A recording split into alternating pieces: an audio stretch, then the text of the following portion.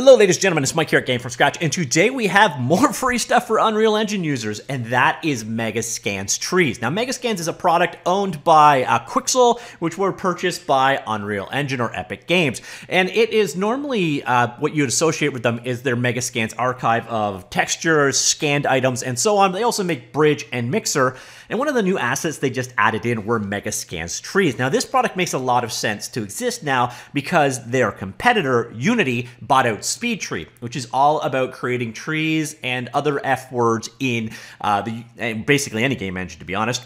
So this is kind of the beginning of the competition to it. And this is available today in early access. Now, I swear they are trying to F with me with this particular press release. If you're regular to this channel, you're going to know exactly what I'm talking about. I'll come back to the press release in just a second, or the blog post, or whatever you want to call this. Instead, first, we're going to do some hands-on. So here you can see trees. Lots and lots and lots of trees. You're going to notice there's movement in some of them because you've got wind. So you can see that the leaves are kind of swaying. We're going to show you how you can control that. There are a number of different trees here. Now, ironically, this pack is called Black Alder, but I just want to, I read it as Black Adder every single time. So we've even got some shrubs going on down here too. And then we're going to go over here. We're going to see these are just different instances of it. So one is pivot trees, and the other one is simple wind trees. We'll get back to that when we go through the release notes. So here you can see two different sets of trees. All of these have multiple different LODs, so you can easily use them in your game, depending, like, you know, if you've got high detail, low detail, whatever. And then we've also got a manager that controls all of these trees. So we're going to come back down here and take a look at it right now. So right here, there's this guy. We're going to click it, and you're going to see, I love the little wind sock. This is kind of hilarious because this is going to control things like wind, seasons, and so on. So what we're going to do is make things windier. So let's go super windy, and then you can see our trees are going to sway even more. Super windy, and yeah, our trees are having a very bad day. So you see here, you've got controls over things such as the wind. So here you've got almost a tornado level wind, which, by the way, you can use dynamically in-game. So this isn't just a bunch of tree models. It's also got basically controllers for integrating those trees into your world. Also, as I mentioned early on, multiple LODs. And we'll get back to that in a sec. So here's a much more mild but breezy wind going on. You've also got the ability to change the seasons. So we're going to change the season strength, season brightness, saturation, and the health. So if you've got spring, fall, and so on, you've got control over the color variation. I don't know what a lot of these things do, so I'm just going to randomly alter them. And here we can see some of the results on our trees in action. So it's more than just a simple tree system. You've got wind control, season controls, and so on. The other key part here is I'm going to use some of these those point trees as an example. I'm going to switch over here into mode. Yeah, I got a bad cough today. Sorry about that. And we're going to grab a bunch of assets, and we're going to drop them into the type. And here we go. In you go, in you go, in you go, in you go, in you go, in you go. And let's get some shrubbery. And over here, another shrubbery. And another shrubbery. And then once you've got all that set up, presto, you can quickly populate a bunch of my brush intensity is insane, so I just killed my computer. So I probably want to tune down the brush paint amount. But as you can see, you can easily start. So let's drop that density way down, a little bit up, so that you can easily start populating your forests with paint mode. And again, you do have multiple LODs, so these should run on multiple different systems. And you can see they're all being controlled by this centralized controller down over here. So go back over here to select mode, switch back into select mode. And again, you have this guy here, which is doing the magic for all of the various different things. So if we want to drop that wind back down to a very sane level, our wind is much lower, and our very, very, very bushy, overpainted, way too many polygons in this scene trees are now basically not moving. So you see, obviously, you're getting lighting and effects off of these things. The textures are being managed. It's a very cool add-on pack for sure. And if you're trying to come up with a tree and kind of system for your scene, this could be a good pick. Now, this is early access at this point in time, so we're back at the release right now.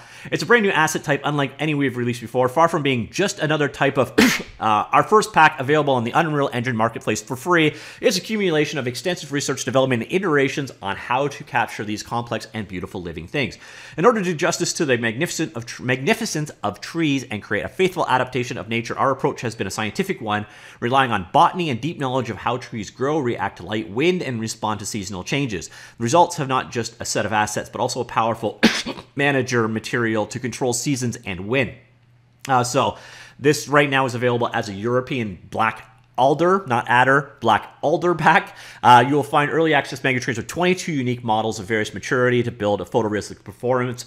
It includes 9 forest trees, versions of trees that you typically find in a forest where the trees take in nutrients from sun from the top of the canopy, 5 field trees of the sort that would have more direct sunlight, 6 saplings and 2 seedlings. Along with the trees, we've included several new features to our shader. In addition to the standard parameters, we've added a season and health system.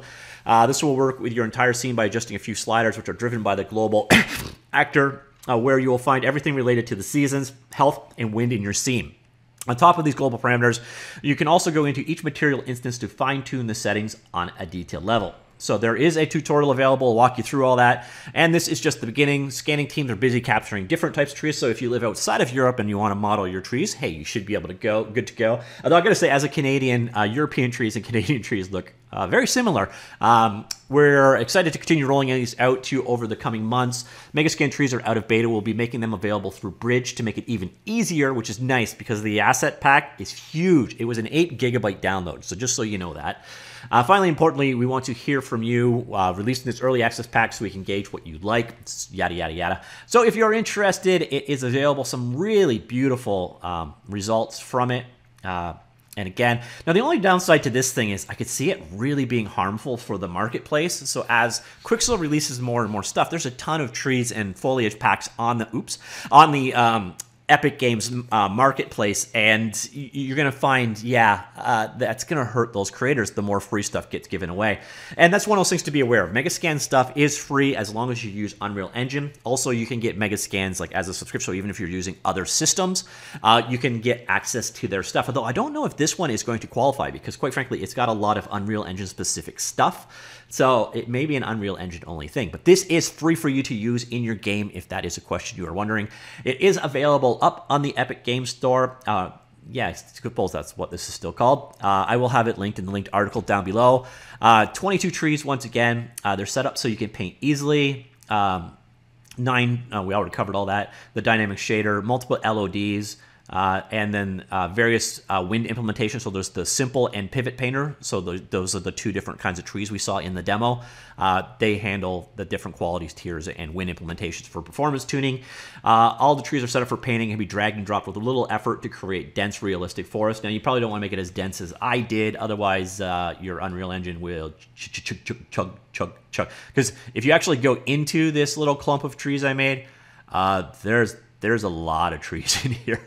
I set that up way too high in resolution. So yeah, you get an idea of just how many trees I created, and that's why my frame rate's kind of tanking. That's designed more for painting grass as opposed to trees, so I kind of overdid it with that demonstration. Now, I mentioned earlier on, you do have multiple LODs. The mature trees go between 20 and 640 to 1 and 13. So you can have as little as 1,000 polygons and as high as 640 polygons, depending on the trees you are using. Saplings, again, up to 32K from as little as 100.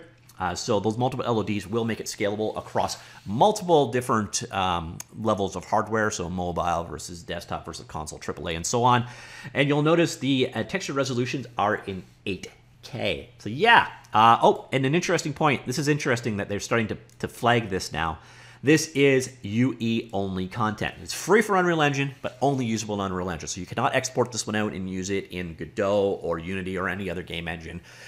This is an Unreal only asset. So it kind of confirms my earlier suspicions.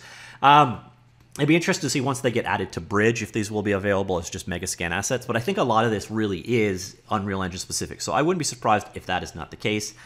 And yeah, that is it. The new Megascans Trees pack. It'd be interesting to see how fast they add more.